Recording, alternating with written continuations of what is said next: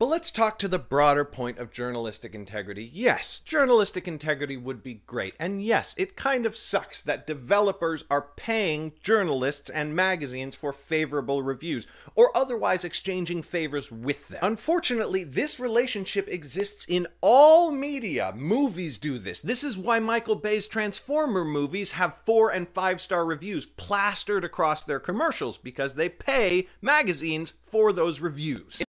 Is in fact a false equivalence. I can understand his position, but this is a false equivalence. For one crucial factor. Well, movie producers like Michael Bay or M. Night Shyamalan could pay critics at most, the most good it would do is just hype up a movie, get people to watch the movie, give them money, and then that's it. They're not going to start a rebellion to get their monies back because they paid for a movie that he should have known the movie could have been bad. And we have the internet today. So if you don't want to spend money on a terrible movie, then I suggest that you let the critics watch the movies first, and then you go to the movie yourself and decide on whether or not it is good. Why do you think we have sites like Rotten Tomatoes and Metacritic and all those other movie critics out there? Now, gaming journalists, on the other hand, they're fucking corrupt as hell, because they're willing to side with Anita Sarkeesian. They're willing to write lots and lots of articles. I mean, this has been proven that we have a bunch of gaming journalists working together to support Zoe Quinn. And that's just not right, especially in fucking Kotaku. And they're not willing to listen to the other side. That they're just, you know, siding with Zoe Quinn because she has a vagina, or they're siding with Zoe Quinn or the likes of Anita Sarkeesian because, you know, feminism means equality. And let's face it, you're not willing to listen to criticism from gamergaters because you believe that feminism means equality. Therefore, opposing feminism is like opposing perfection. I mean, you are obviously so full of yourself that you're willing to not debate gamergaters. You're just going to label them all as haters, hateful people who just want women out of gaming, when, let's see, about 2/3 of America are freaking gamers. And about 45% of women, 45% of gamers are women. And lots and lots of women are in Gamergate. So, sorry pal, you pretty much lost at this one. It's not that it's fine or okay, it's just that it exists everywhere, and no other fandom feels the need to go on long diatribe rants and send private messages to people and dox people. It's just, this is not a sane reaction. If somebody commits an offense and you call them out on it, that's fine. But when your response to their offense becomes more troublesome than their offense, then don't be surprised when the attention and the targeting turns back on you. That we actually done that before. We have been trying to find the one who's been harassing Anita Sarkeesian, harassing Anita Sarkeesian, the one who's been, making these bomb threats against Anita Sarkeesian. We even found the guy who's been impersonating Anita Sarkeesian. And it was some guy from, I believe, India, I think. And guess what? Anita Sarkeesian has yet to acknowledge that. Instead, what has she done? La la la la, I can't hear you, Gamergate is evil, Gamergate is evil, and you're no different! You haven't even bothered to talk to the likes of, say, Monday Matt or Internet Aristocrat or whatever. You don't bother to talk to Gamergate or people who support Gamergate. You just want to stick your head in the sand and pretend that you are right while everybody around you who disagrees with you is wrong automatically because what you believe is equality and nothing in the world can change that. You, sir, are dooms.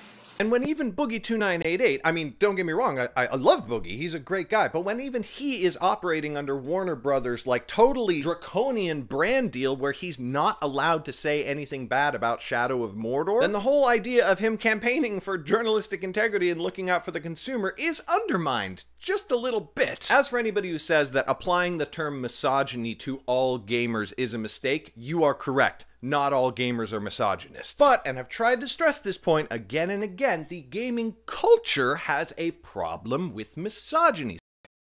It's not that video games has a problem with misogyny, it's that you have a problem with video games. That video games need to fit your perspective on what makes a perfect video game. That we must, or these game developers must change their ways, their evil, filthy ways in order to fit your agendas.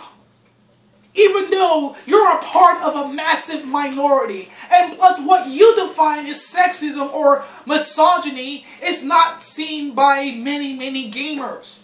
It's not misogynistic to kill a woman, okay?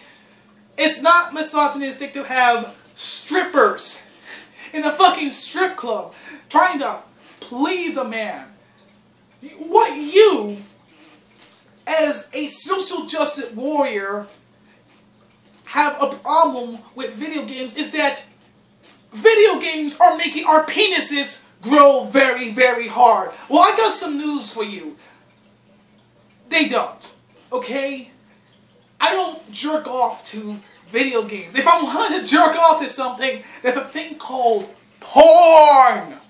So does all culture, yes, but we're talking about gaming culture because that is the framework in which all of this berserk craziness has happened. Because study after study has been done, and yes, female gamers who get online and interact with other players are, depending on which study you read or listen to or whatever, are about 30 times more likely to be harassed or sexually called out or whatever than male gamers. That is what we're trying to address here. I'm an avid gamer, but when somebody says that the gaming culture has a problem with misogyny, I'm like, dude, okay, let's see what we can do about that. Not, I'm not a misogynist! Because that's not helpful. And disguising your outrage and your indignancy... Indignancy? Is that a word? You can tell I'm a writer. If you want to go after journalistic integrity, talk about Warner Brothers' brand deal, which, like, nobody seems to be talking about in Gamergate. But, and I'm sorry to be the one to have to tell you this, it's too late to... Maybe because they're not invading people's cultures. They're not trying to ruin the movie culture somehow. Because they're not telling people on what they believe, or, I mean, not what they believe, what they've grown up with is absolutely wrong all of a sudden. That what they enjoy is sexist, or misogynist, or racist, or it shows prejudice towards children with I don't know, diabetes. People who oppose Gamergate and social justice warriors, they're invading our gaming culture. They are telling us what we believe in, what we enjoy is sexist, what we enjoy is racist, what we enjoy pretty much hurt their tiny little feelings. You do not know the gaming culture. You spit on the gaming culture even though you have no idea on how the gaming culture works. You don't even bother to talk to people who are from Gamergate or a gamer like myself. You haven't responded to my videos, so that explains, you know, I know that you're not going to respond. And even if you did, your video response would probably be very, very, very poor. It's people like Anita Sarkeesian, Zoe Quinn, and everyone from Kotaku is telling gamers and having no idea on how gaming works or how us gamers feel. They're telling us what we like is sexist. Well, guess what? Fuck you. To shift the Gamergate talk to that, because Gamergate is associated with too much crap already. Once again, that link in the description tells you how it started, and now that name is tainted by that forever. So we should focus on the past rather than the present. Works for the feminists. But yes, the idea of Gamergate as a movement for journalistic integrity is dead or never existed. And any movement for journalistic integrity in games media will be very hard to get off the ground because, frankly, it doesn't exist anywhere else. You really want to make a move for journalistic integrity, support online gamers who do not sign any brand deals, who just play, who just review games. And unfortunately, that probably doesn't include anybody that you currently watch. Not The Escapist, as much as I love them, not Boogie, as much as I love him. You want to start a movement of honest game reviews? You start playing games, you give your honest opinion on them, and you upload with a new hashtag. I got it. Let's call it Honest Gamers. I have my online game series, Garrett's Games. I'll start using the Honest Gamers hashtag. If you want to join in, go ahead. But the idea that anybody who's out there who's doing it for a living and who's getting paid to do it isn't being hounded by developers and game companies is just naive. So get off the Gamergate hashtag, because that is the last name that should be associated with the term journalistic integrity. Thanks for watching, Rebels. Tomorrow I'm going to talk to you about the brand deal that Warner Brothers put out for Shadow of Mordor and why that matters to this topic in general and why more people should be talking about. But until then, hope to see you tomorrow. Bye. Atheist Gamer, peace the game out.